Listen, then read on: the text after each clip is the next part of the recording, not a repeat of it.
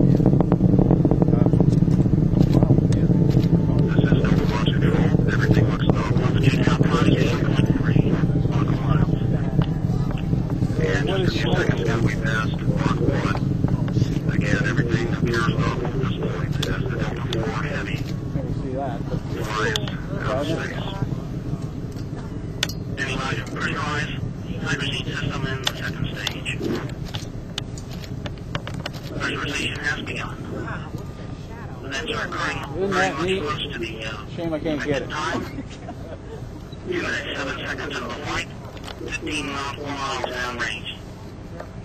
3,677 feet per second, 11.9, correction, 11.8 miles downrange, 17 miles in altitude. There's a wet spot up there. That's what it is. Benzene tank has It been shouldn't smoke, pressurized in the second stage. but you see, look, it's just that one little spot right there. So it must have been a temperature inversion, just turned everything into This is Delta Launch Control. Again, you're hearing the voice of Steve Haggett in the telemetry lab going out the flight milestones in the partial thrust mode.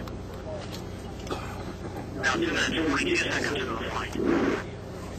Delta IV vehicle now only weighs half of what it was at launch on 2 minutes, 45 seconds ago.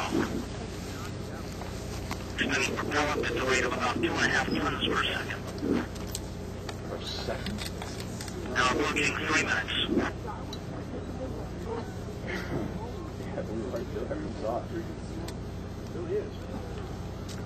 Fuel pressures again very solid. The fuel pressures in the range we expected of both the forward and the starboard booster, and the core booster in the partial thrust mode. I have a very sick feeling 3 about it. minutes, 20 seconds into the flight.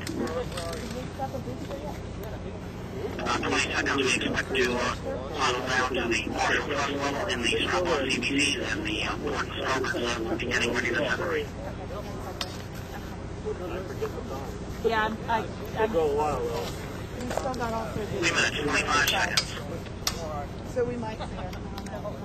Standing by to the partial thrust command to the forward and starboard boosters. That should be coming in about 5 seconds. 5 seconds. The SEP. That's what they're saying. Partial thrust command has been given, and the chamber pressures are beginning to drop. All 3 boosters now in the partial thrust mode. Oh, that's right, it's supposed to fall off. Wait, yep. Whoa. Standing by. You have forward and starboard booster separation. Forward and starboard boosters have separated from the forward booster. Forward booster will be shortly powering up to the thrust mode. It has done that. Good thrust level. Now on. This is Delta Bus Control, 4 minutes, 35 seconds. This is the DSP-23 mission. You can see on your screen, and just a few moments ago you saw the test of the Ford Starbucks CDCs. And just a few seconds now we're going to have MECO, main engine cutoff. Emergency first and second stage separation, followed by second stage ignition and payload fairing jettison. This is Delta Mission Control now plus 5 minutes and 6 seconds. The DSP-23 mission has begun on the second stage. Thanks, Ben.